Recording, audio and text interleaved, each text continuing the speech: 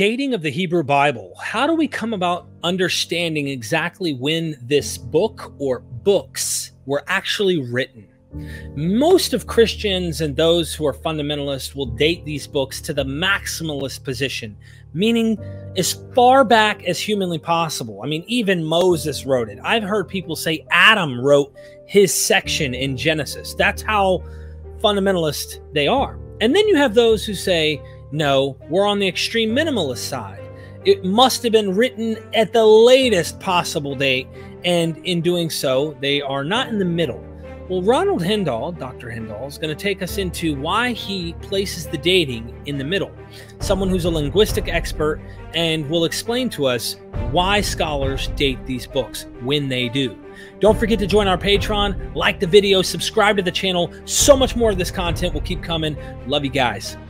We are MythVision. Welcome back to MythVision Podcast. I'm your host, Derek Lambert. If you're new to the channel, hit the like button, subscribe so you can see more of this content. Have you ever asked yourself, how old is the Hebrew Bible? I mean, as a fundamentalist Christian, Moses wrote the dag-nab thing, at least the first 5 books, and then it goes on from there. Well, it's a lot more complicated than that, and it takes many years of getting involved in this to even realize what kind of can of worms you're opening when you get into this. So today we have Professor Ron Hendel. It's Ronald Hendel, correct? Yeah, either one. Either one. Okay. Dr. Hendel is joining us today. I'm super excited about him teaching us today on how to go about dating the Old Testament, or the Hebrew Bible, if you will. And it's probably at various dates for various things, but we're going to get into some of this stuff. And number one, he is Professor Hendel has been a member of the Berkeley faculty, since 1999, and has served as chair of Jewish Studies, the Department of Near Eastern Studies, and the graduate program in Ancient History and Mediterranean Archaeology. Hendel approaches the Hebrew Bible from a variety of angles: history of religions, textual criticism, linguistics, comparative mythology, literature, and cultural memory, as we did last time with Exodus.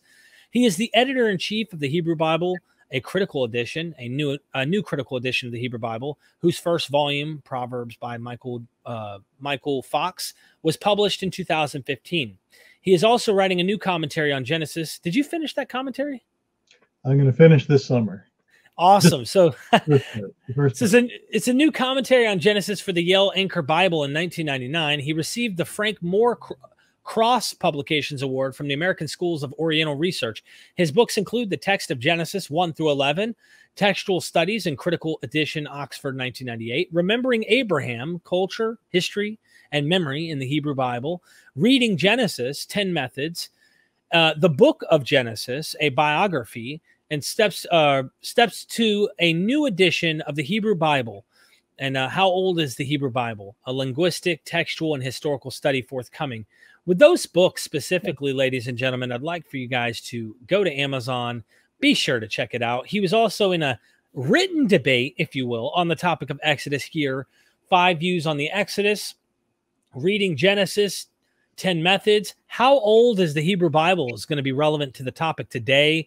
Remembering Abraham, the Book of Genesis. You can go there. All of these books are down in the Amazon link down in the description. Recommended MythVision books. You guys can go there or just go to Amazon.com and find them. So with that being said, I will not waste any more time, Dr. Hendel. I think it's important that you take us. How do you even begin to come up with this? Because historiography, for the longest, from what I understand, a lot of times is where they maximize the dating. It sounds like Moses wrote this. Moses wrote it. Then this is when it was written. But then you also have like historical methodology that can utilize like archaeology or other potential methods to try and figure out, well, what's the latest this probably was written? So you have minimalist and you have maximalist. And you're probably going to say both are wrong in some sense. And there's probably a middle ground, I suspect. But please introduce us to the subject matter. Okay, so this is a kind of a complicated topic, and you have to be a little bit of a nerd to be able to understand all of the details and the reasoning and stuff. So I'll oversimplify. Yeah, so dating the Hebrew Bible is different than, normal dating of teenage boys and girls. It's a more complicated process. And as you can imagine, it involves all sorts of different things. We have archaeological evidence, we have textual evidence, we have, various kinds of analyses of the history of the transmission of the text, the scribal recopying of it. We have the discovery of the Dead Sea Scrolls, which are now our oldest texts of the Hebrew Bible. So there's all sorts of different things that go into it. Some of them are really exciting, and some of them are really boring. Some of what I do in this book called "How Old is the Hebrew Bible," which was co-written with Jan Joosten, a European scholar.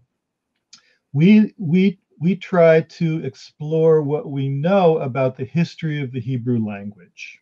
So the punchline is that languages change over time. Okay, so English is different than it was in Shakespeare's time, in Chaucer's time. English is different than it was in the time of your grandparents. Okay, and the language that you speak is different than the language of your grandchildren. So language is always changing in subtle ways, in noticeable ways. Things that you and I would regard as slang today might be normal, formal speech, in 50 years.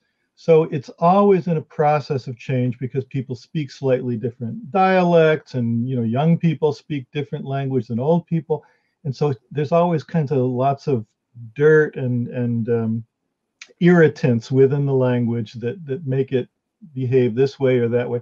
The invention of new things, computers, laptops, keyboards, things like that. Another important factor is language contact. That is to say, other languages that come into contact with English. So in English, we have lots of words that come from German or from Arabic, and probably in the future, we'll have more words from Chinese. When a culture becomes dominant, words from that language will seep into other languages. Okay, so there's kind of a global conversation that goes on. So you have influences from other languages, and within the language, there's all sorts of changes. So we're looking primarily in this book, How Old is the Hebrew Bible, at how ancient Hebrew changed over time. Okay, and there's lots of things that we know. That ancient Hebrew is a member of a larger language family that's usually called the Semitic language family. And within the Semitic language family, there's different sub-branches. There's, Northwest Semitic and East Semitic and South Semitic. And the particular grouping that the ancient Hebrew belongs to is called the Canaanite languages. So there's little, sub-families and larger families and cousins and things like that. So we have a fairly good idea of how ancient Hebrew emerged because we know these older Canaanite languages and these older Semitic languages. Hold on, Hebrew's not the oldest? I'm just teasing that. Hebrew's not the oldest. People used to think it was because it's the language that, God speaks when he creates the world in Genesis 1. Okay. But as modern linguistics has become its own field, people figured all this stuff out about language families. So, English is a member of the Indo-European family, and you can trace the lineages and the cousins and the ancestry of our English words. And if you look at any dictionary, a good dictionary, you'll see the etymology of this English word goes back to Old French, and then it goes to Latin, and then to Greek, and even Proto-Indo-European. Okay, so words themselves have their own genealogical history. So Hebrew, we can locate in this genealogy. Now, this was all knowledge that emerged during the period of the Enlightenment and later, and it dethroned the traditional idea that Hebrew was the original language. Mm-hmm. So, even the idea that saying that Hebrew, you said that in joke, but actually, it was a big deal when people started saying, no, maybe Arabic's older than Hebrew, or maybe Sanskrit is older than Hebrew. And now we know that, there are all these other phases of Canaanite languages and Semitic languages that are older than Hebrew. Well, I said that because I actually know people personally, Orthodox Jews, who actually believe that still. That's oh, sure. It's because it's a faith thing too, by the way. You know what I mean? Yeah, and I think fundamentalist Christians would believe the same thing, because, you know, it says God said, "Let there be light," in Hebrew. Right. It says that right there. And if God said, you know, "Yehi or" in Hebrew, that means Hebrew was the original language. So, you know, this is the idea that Hebrew is the oldest language comes from a reading of the book of Genesis. Now we have other ways of knowing things about language, which conflicts with the book of Genesis. That's the whole story of the Bible in the modern world. What happens when you have other sources of knowledge besides the Bible? So this is where we're looking at. We're looking at how to understand what is the current state of knowledge about the history of the Hebrew language, both where the Hebrew language came from and also developments within Hebrew. So here's what we are able to show. And let me say again that this is a stream of modern inquiry that has been going on for at least 200 years. Okay, the first milestone was a book that came out in 1815 by a guy named Wilhelm Gesenius. And Gesenius is the guy who wrote the first comprehensive modern dictionary of Hebrew that we still use, you know, in its like 20th edition. So Gesenius is a great figure in our understanding of the Hebrew language. So Gesenius wrote this massive dictionary. He also wrote a huge grammar that we still use in, you know, its 20th edition. And he wrote a little book about the history of the Hebrew language. So essentially what we're doing in our book is updating Gesenius's little book that he wrote 200 years ago. So we're not presenting, you know, we're presenting little wrinkles, little angles, little details that are new, but the big picture is something that we're building on, you know, generations of good scholarship. So I was going to say, we're doing an airplane view, and I love this because you're getting them the general idea that language changes. Those are the trees. If I could use the forest as an example, those are the trees. But maybe we're going to come down a little and look at, like, maybe you can give us a brief overview of like what text might be. And I know there's documentary hypothesis source material that's older and not, but we can get a little deeper into it, I guess. Yeah, so let's get a little down and look at the trees a little bit from the forest. So none of the language that's in the Hebrew Bible is as old as the period of Moses. Okay, so this corroborates other scholarship and other observations and historical details that show that Moses didn't write the Pentateuch, for example. Okay, it's not the language.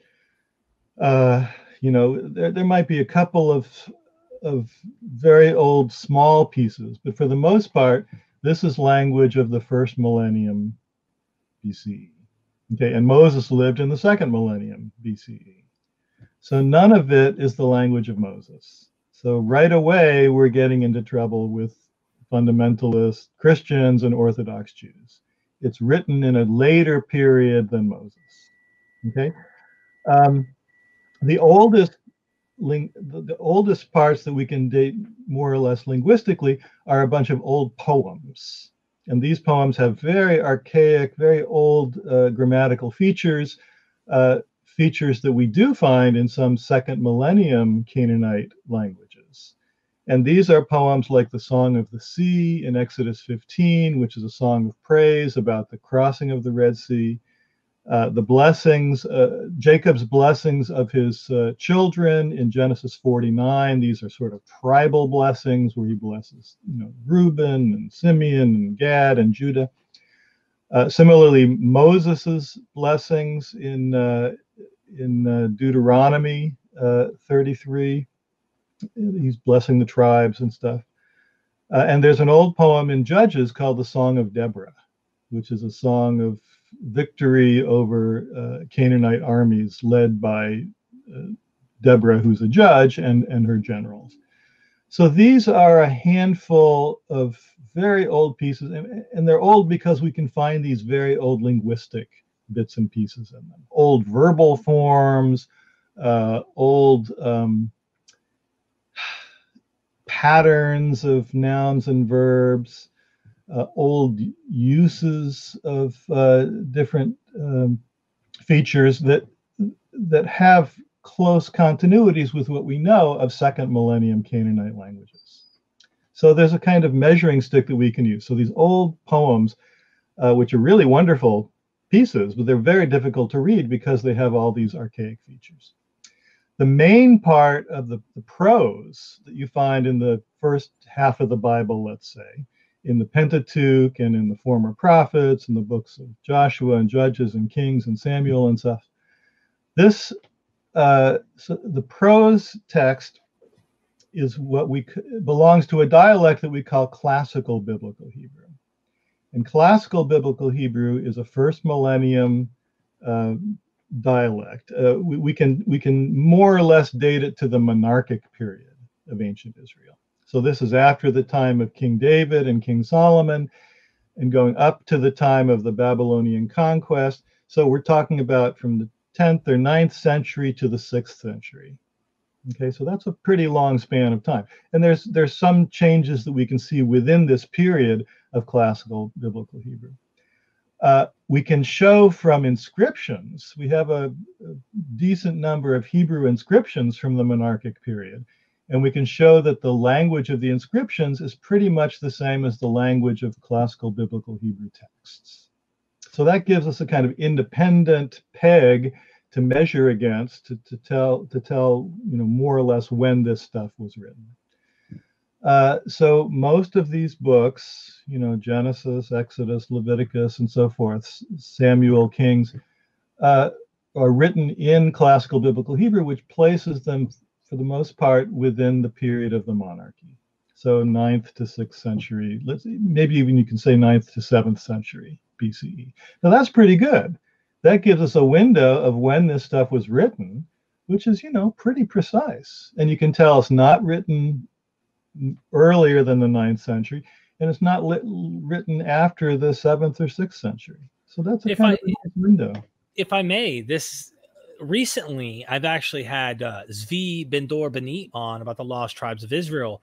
Really, really wonderful guy. A lot of the scholars I interview, I love interviewing you guys because you'll probably not even know a name of somebody, or you might, or you'll be like, I never really checked their work. But I find how do I connect all these scholars to try and figure out what makes the most sense? And one of the things that kept getting me, because I entertain minimalism as well as various forms in between that range, even interested in listening to the maximalist.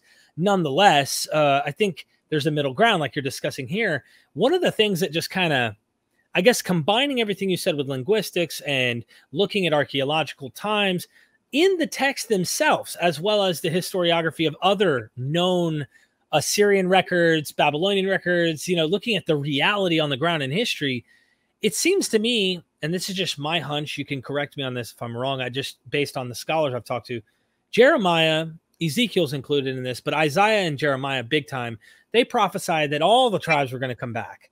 Well, Babylonian exile happens, and it didn't happen as they prophesied. All of them didn't come back.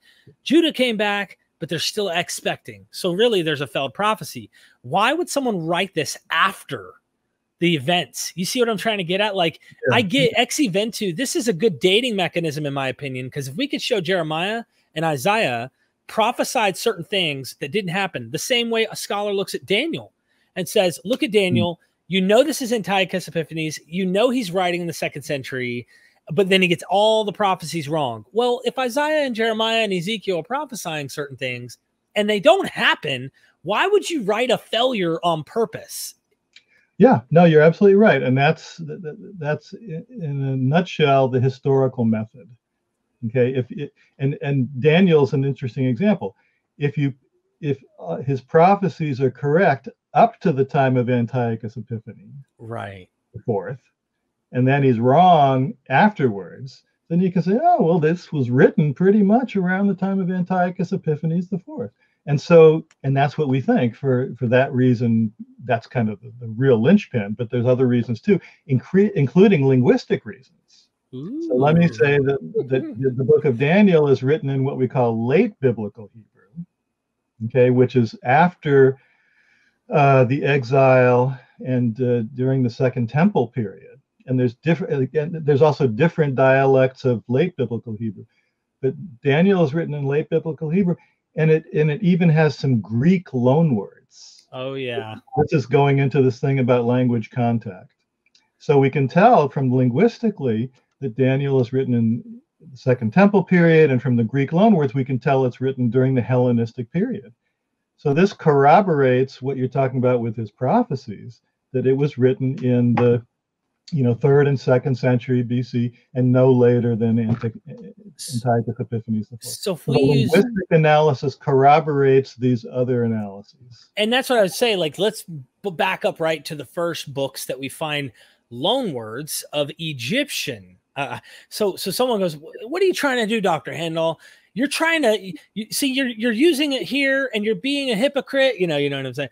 You're not allowing the loanwords of the Egyptians to play a part in dating as old as this 12th century BC, or there's loanwords from Egypt. Why would there be loanwords? And this I've heard often as an expert in the linguistics and a scholar. Can you prove to me, like, can you explain to our audience why Egyptian loanwords isn't something that has to be in the 12th, 13th century BC, but would still be practiced in the 9th to 6th century in the writing of these? Yeah, absolutely. Because Egypt was a major civilization. Like I said, American civilization now, you find English loanwords in every language in the world because they're eating at McDonald's and they're using keyboards. Keyboard is a word in French, by the way. Isn't that funny? They don't like the French language academy doesn't like that people say the word keyboard, and they made a French word for it, but people don't use it. People say le keyboard. Okay, so wow. we're the 800-pound gorilla now, and so our language and our language for our technology and inventions and stuff go into other languages. So Egypt was a huge culture in antiquity. And as we talked about last time, there are a lot of Egyptian loanwords. For example, the word for linen. Linen. To this day, we like Egyptian cotton is the expensive kind of sheets you can get. If you get a Bed Bath and Beyond, Egyptian cotton costs more than other cotton. Anyway, so the word for linen, which they made in Egypt, is an Egyptian word. It's an Egyptian loanword. Because you're buying this stuff, it was made there, it's got that word, and you use that word. So the fact that you have Egyptian loanwords means that you're using things that came from Egypt. Paper. The word paper comes from papyrus, which originally came from Egypt. Okay, and there's all sorts of words for writing implements, and the word for ink, the word for pen. One of the words for pen comes from Egyptian, because Egypt had this very high scribal culture, and this disseminated in the ancient world, and so there's Egyptian loanwords for writing implements and for linen and things like that in ancient Hebrew. Some of those probably came into the language during the second millennium. That is to say, they came into pre-Hebrew forms of Canaanite. Mm-hmm. Okay, when Egypt was actually ruling over the land of Canaan. So you'd have Egyptian loanwords in old Canaanite languages, and then they're then inherited into Hebrew once Hebrew forms. So these are old loanwords. If I may, this is some contemporary loanwords that would come in later as Egyptians, trade different things and things like that. So to give like a just in that pocket of Egypt, to give a historical analysis, we talked about this with the Exodus. Egypt was ruling all of Canaan. They were technically Egyptians, if you want to be like, I know they were called Canaanites, but they were under the jurisdiction. And when that collapsed and they were independent, so to speak, and they became their own independent Israel, and they like to say, well, we're no longer Canaanites, we're Israelites. We have our own tribe now. How long would you say were they weren't ruled over yet till the Assyrians come on the scene? So technically the Egyptian loanwords are really like living like they were just yesterday for like 400 or 500 years within the Canaanite religion. And then until the Assyrians come in and actually conquer, I guess they're still practicing these Egyptian loanword. Well, the thing about loanwords is you don't necessarily think of where they came from. For example, you know, one of my nephews just finished kindergarten. Kindergarten. If you think of it, gee, that's a German word. The Germans invented kindergarten. You know, something, I don't even know when they invented it. I think in the early 20th century. It means the garden for children in German. But we don't think of it as a German word. We think of it as kindergarten. Restaurant, that's a French word. When we go to a restaurant, it doesn't have to be a French restaurant. I go to my local Mexican restaurant, my pizza restaurant. I don't think of it as a French word because it's not anymore. It came from French, but now it's English. So words get domesticated, you know, almost instantly once you start using.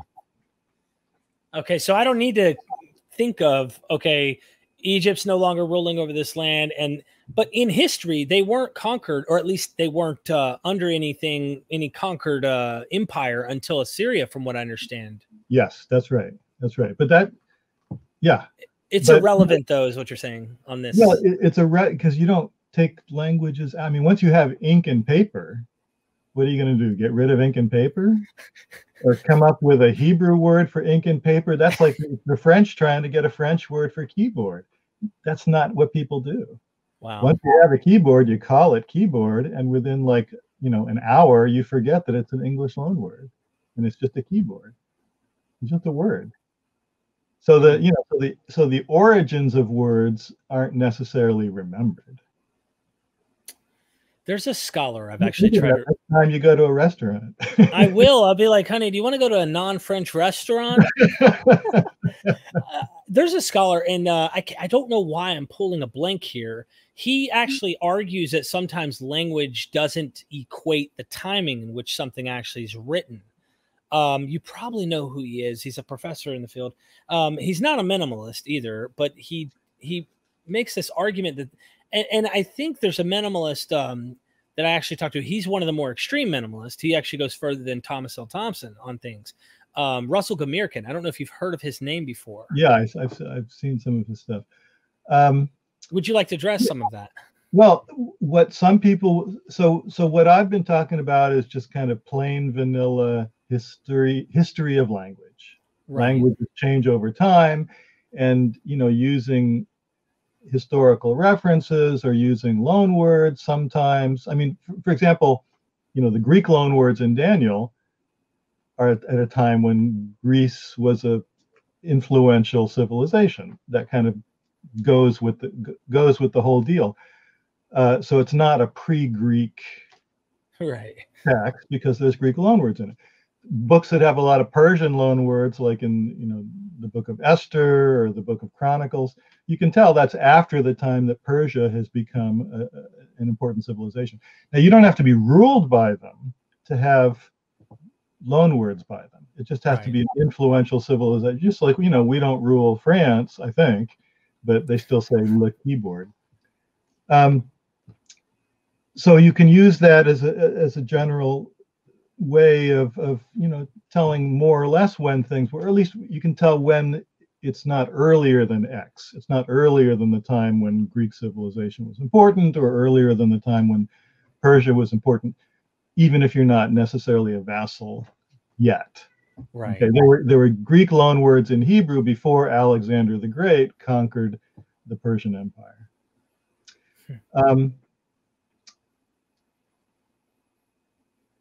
What are your problems with minimalism? Some people that try to add a little, kind of like a little epicycle or a little fudge factor here, and people. These are people who say, well, you know, I think that the book of Deuteronomy or something really is really late, really is written in the Persian period or the Hellenistic period. And I would say, well, then how can you explain why it's written in classical biblical Hebrew, which we can date on the basis of, you know, clearly datable inscriptions to the monarchic period? They say, oh, well, someone could have written it in an archaizing style. That is to say, they could have consciously written it in a way that mimics classical biblical Hebrew. Now, it's true, so my response to that is, it's true that people do mimic classical biblical Hebrew. The book of Daniel mimics classical biblical Hebrew, but it doesn't do a very good job. I can mimic Shakespeare, but I would do a terrible job. Yeah. You know, I could even use a word like fardel, and I could say thee and thou all I want. But someone who really knows the language of Elizabethan England would be able to see through my mimicking Shakespearean language in a second. So this is what we have. The Dead Sea Scrolls, for example, are really diligently mimicking classical biblical Hebrew, but they can't do it. Words flow in from their normal language, and you have all sorts of particularly words you can sort of fake, but the syntax, the grammar, they get all wrong, because syntax and grammar are things that you don't really think about consciously unless you're a crazy linguist like I am. Okay, when you're speaking a language, you're not thinking consciously of, you know, where the noun goes and where the relative clause goes and how do you modify this. You just do it. The grammar also changes over time. And that's much more difficult to mimic from a later period. So people say, well, I think the book of Genesis was written in the Hellenistic period and not in 600 years, not 300, 400, 500 years earlier in the monarchic period. And I say, well, if they mimicked it, they did a perfect job. Okay, because it reads perfectly as classical biblical Hebrew. And it's really hard to mimic older grammar. Let me give you an example. Okay. There are verbal forms in the book of Genesis that disappeared later. Whole verbal forms, you know, particular kind of passive form that disappeared because sometimes forms disappear. And in later times, they reinterpreted it as being a different kind of verbal form. But they'd forgotten it. This verbal form is called the call passive. It was rediscovered in medieval times. Medieval grammarians. It had been forgotten for 1,000 years, for more than that, for 1,500 years or more. How can you mimic a verbal form that in your period people have totally forgotten? So the people who are minimalists and date all of these books that are written in classical biblical Hebrew, they date them to the Persian period or the Hellenistic period.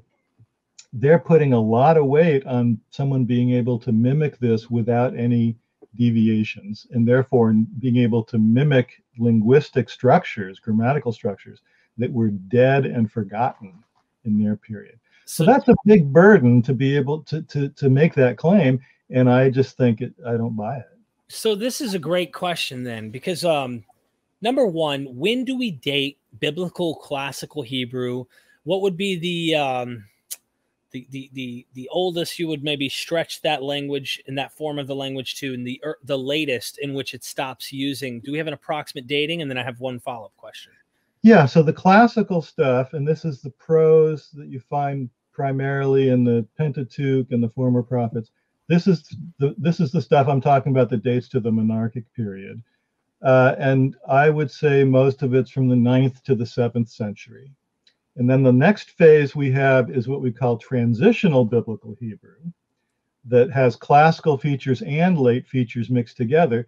And so this transitional phase, you can date to the 6th century, and with a little bit of overflow in both directions. And then after that period, during the 5th century and later, you have what we call late biblical Hebrew. So you have classical, transitional, and late. And all of those you can you can tell that it's a sequence, okay? And you can date by inscriptions and other historical indicators when each of those happened. As I mentioned before, there's also a fourth phase, archaic biblical Hebrew, which we only have in those few poems that I mentioned, the Song of Deborah and the Song of the Sea and the Blessings of Jacob and Moses. So that's a very small body of texts that are even older than the classical biblical Hebrew. Wow. So really, those are our four things, and you can put them in a sequence. Okay. The other thing that I deal with a lot on my channel is like parallels, right? Like, all right, is there some type of either genetic connection, mimesis, maybe, depending on the, obviously that requires a genetic connection, or cultural adaptation here? Sometimes we look at Genesis and we wonder, is there any Greek influence? And so if the approach that we take is the methodology you're describing, is it possible that we don't require you to have to be down in the Hellenistic age to see Greek overtones happening here? In fact, there might have been cultural, if I could use the term, adoption of stuff, sure, because they're bumping into each other prior to any Hellenistic happening. What do you think? Oh, I totally agree there. And for someone who says, well, look, there's some things in Genesis that sound a lot like things in, Hesiod's Theogony or the Iliad or something like that. And my response is absolutely. These are part of the same cultural world. I mean, the Homeric epics are written in, more or less the same time as many of these books in the Pentateuch. And they're all participating in this world of the ancient Near East and the Eastern Mediterranean. And there's, in Homer, they talk about Phoenician traders that are coming on boats and doing things. So that there's trade between the Middle East and Greece. And we find there's archaeological evidence of this. You find Greek pottery in Israelite sites, beautiful little painted things from Greece and Cyprus and stuff. And you even find things like Mesopotamian cylinder seals in some of the old Greek Mycenaean cities. Wow. So from the late Bronze Age through the Iron Age, there's always contacts in the Eastern Mediterranean because there's trade contacts. They had, so you can see some of that in language too. The word for wine, in Hebrew it's yayin. In Greek it's oinos. That's the same word. They have the same word for wine. Why? Because they're trading wine all through this period and they're calling it the same thing and they're drinking it. And Israel was actually a big manufacturer of wine and oil. And, and they all go into these boats. And we find some of these boats. We find in underwater archaeology, you find these like 8th century Phoenician boats, and they're filled with big jugs that once were filled with wine and oil. So this is a huge commodity. That's all. And so if wine and oil is going back and forth, that stories and ideas and tall tales are going back and forth about the giants who lived in the land or mighty heroes who destroyed things. The story of Hercules and the story of Samson are very similar. Yeah, I was thinking strong guys. He lifts city gates and defeats lions with his bare hand. You can see that the stories themselves have a strong resemblance to each other, and it's because these peoples were in contact with each other. Did the Philistine people, do they have any Greek connections? Yeah, the Philistines were from the Mediterranean area. They were originally, I guess, what we would call, there's some unclarity, but it looks like some of them were Mycenaean Greeks. Some of them may have come from Anatolia, but they spoke this kind of old Greek language. So there's a number of Philistine words. Some of them end up in Hebrew. Wow. The word so Samson was sleeping with those girls. Exactly, and they were talking to each other. And the word for helmet is probably is an old Indo-European word that probably came through the Philistines. I heard that the Philistines' armor has Greek. It's very Greek-like, so that's why I ask. And a lot of times I hear this, and I'm not an expert. This is why I have you on. I've actually heard that. Well, this is evidence of a Hellenistic, some type of Hellenistic influence because Greeks wore these types of armor. but it's not. What you're saying makes sense too. So yeah, Greeks wore armor for a long time in battle. So it wasn't an invention of Hellenistic times. We have, you know, pictures on old Greek vases of the kinds of armor that they're imagining, you know, Achilles and people in the Trojan War are wearing, and it looks like what the Philistines are wearing in Mesopotamian reliefs of and Egyptian reliefs of the Philistines. I want to take us into something a little more complicated, but I'm sure it's not complicated to you. It might be complicated trying to orate this, but the 4 sources, or if you will, 5, depending on how you want to view this, of the documentary hypothesis. How do we date something when you have a redactor who's obviously put this, let's connect these narratives. We have Joseph being sold to so-and-so and sold to so-and-so, and this brother did this and this brother did that. How do we date it after redactors' fingerprints have been all over this type of stuff? Good. That's a good question. That's a good question. And the answer is, as far as we can tell, the redactor actually had a pretty light touch much of the time. Wow. So where there are 2 stories that clearly overlap, like Joseph being sold into slavery, Joseph being either sold or killed, or there's, you know, by his brothers and ending up in Egypt, the redactor combined those 2 stories and added some harmonizing details, but for the most part, the redactor didn't, at least in instances like this, the redactor didn't just rewrite it all.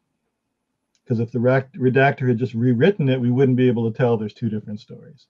So the redactor did a kind of cut and paste sort of thing. You know, a paragraph of this story, a paragraph of this story, maybe a little harmonizing line here.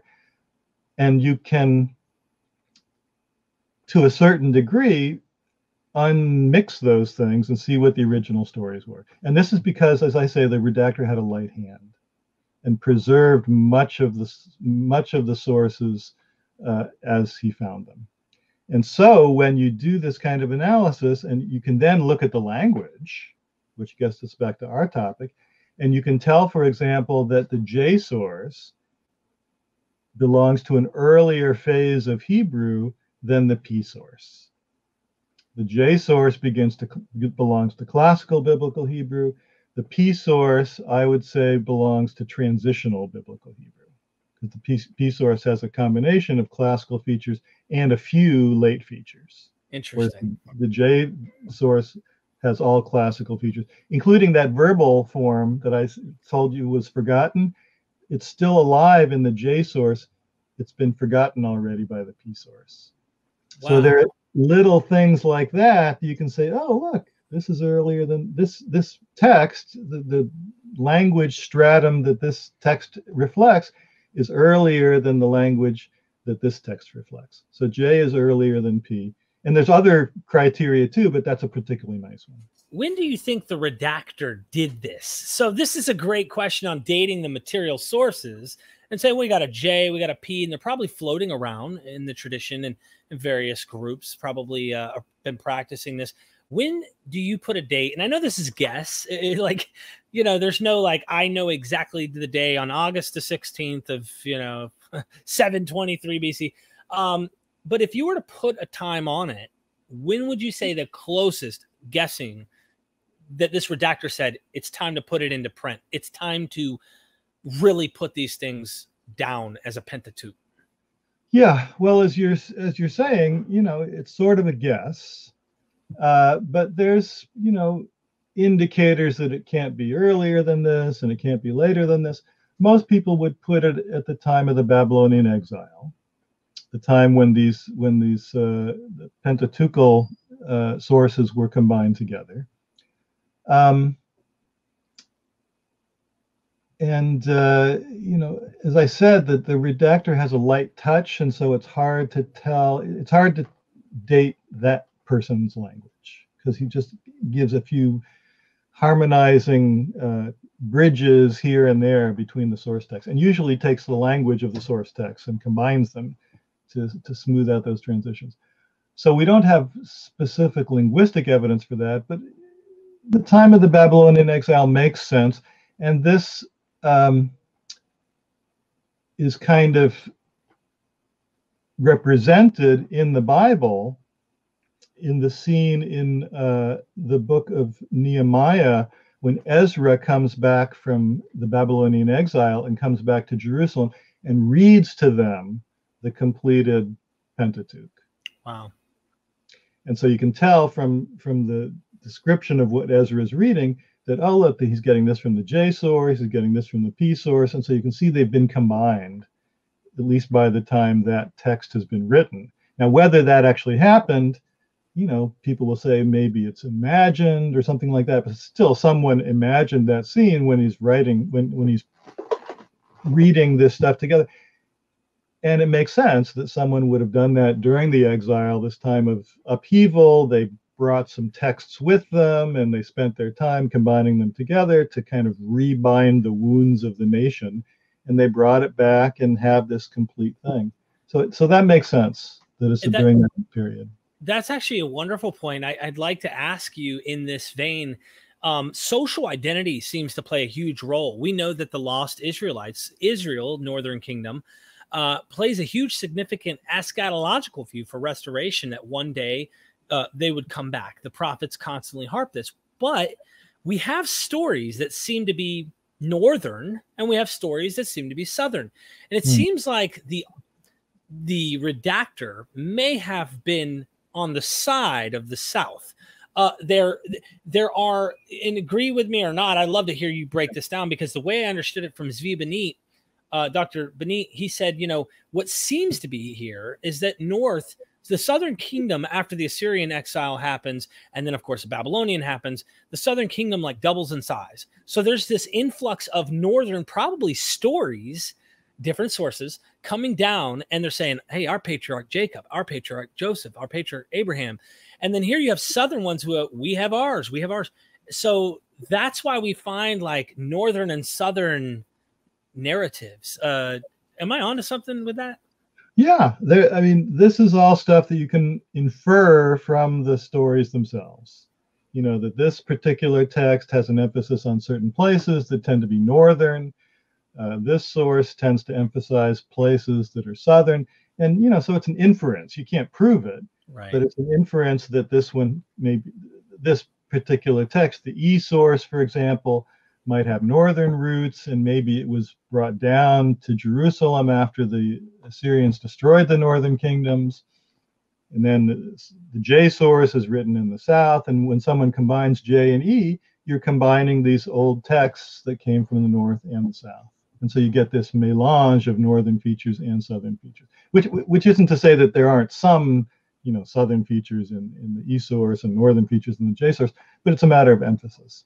And so and again, it makes sense that during the Babylonian exile, there's a desire to combine these things, you know, to create a kind of national identity based on a continuous text, because you know, the nation has become fragmented, and so there's a way of kind of creating a restored identity by combining these texts together. And so this is probably, you know, one aspect of the intention of the redactor.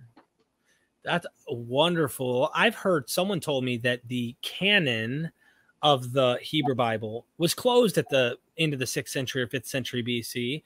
One of the reasons maybe Daniel is trying to stretch back into the 6th century and pretend to be under the Babylonian, as he was some noble in the court or whatnot. That's not true. There's no validity to anything of the canon being closed, or well, it's an overstatement to say that. But what you can say is that the classical period, well, just calling it the classical period gives it that aura. Okay, so there is a sense that there was a classical period, the period of the great prophets, the period of the kings, and the book of Daniel, placing Daniel in that period, gives him a sense of that aura of belonging to this classical period. And so so you situate your book in that period, even if it's written in a later period. So there is something to be said for that. And this is, you know, the aura of even in the language. This is the aura of classical biblical Hebrew that the writers of Daniel and the writers of the Dead Sea Scrolls are trying to emulate, because they're emulating this period when, you know, it was a golden age to them. It was the classic period. Now, let me say that when you say canon, that's a word that has a lot of different meanings, because there's a lot of books that are in the Hebrew Bible that were clearly written during the Persian period. You know, Esther, Jonah, Chronicles, and so forth. And they made it in. Now, they're mostly in the third part of the canon, the writings. So there are certain, you know, parts of it that have a certain tendency towards closure, and then another part, and then so it's a gradual process, and there's different parts. But there's also places, even in the oldest parts in, you know, Genesis or other parts of the Pentateuch, where Second Temple scribes added things or revised things. So it wasn't, even the Pentateuch was not completely closed.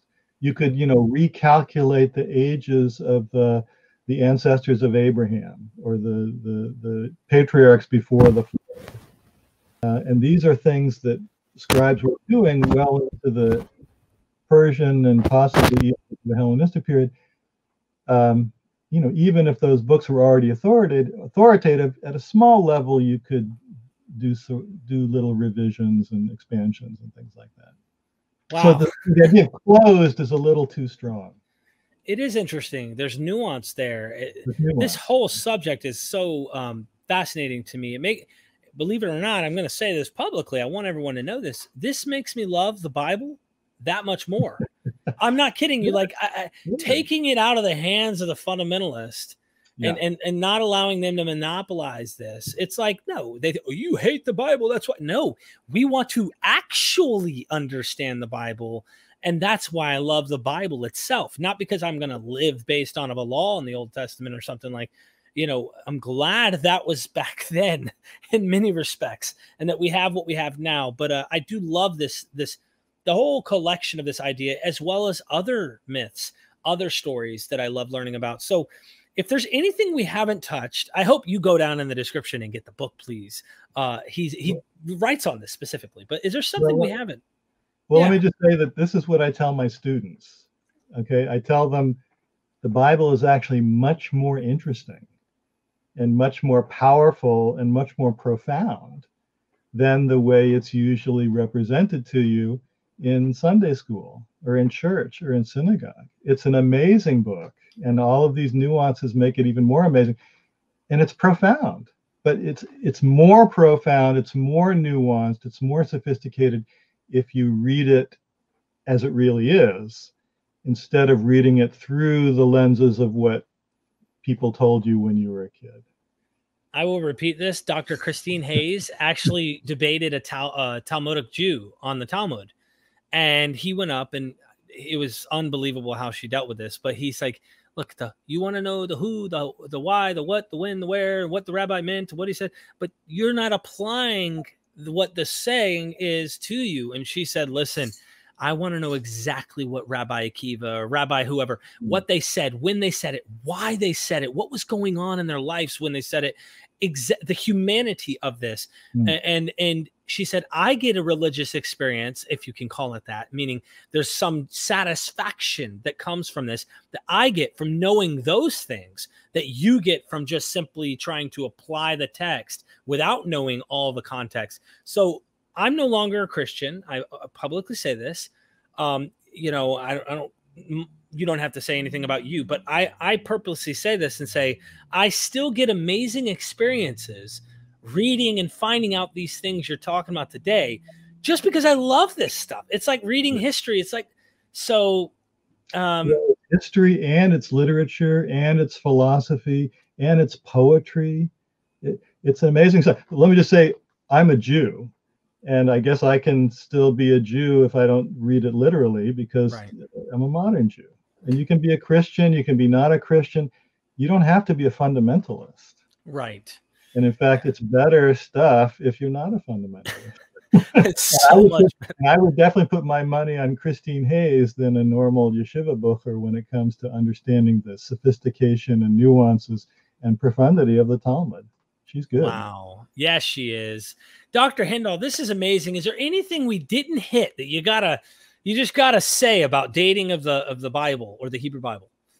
No, it's very nerdy kind of stuff to be interested in, but that's what I do. And so I don't recommend anyone actually read this book because it's complicated. So well, if you really want to, don't buy this book. It's way too complicated. Buy something that's more readable. Okay, what would you recommend? I mean, well, in my list, but my book, the Book of Genesis, a biography, I would say that's the only one on that list that's actually readable by non-specialists. And it was written for non-specialists. Excellent. Well, you heard it from the horse's mouth. You know, anyways, ladies and gentlemen, go into the description. This has been wonderful. We have so much more to discuss. Your book, Genesis 1 through 11.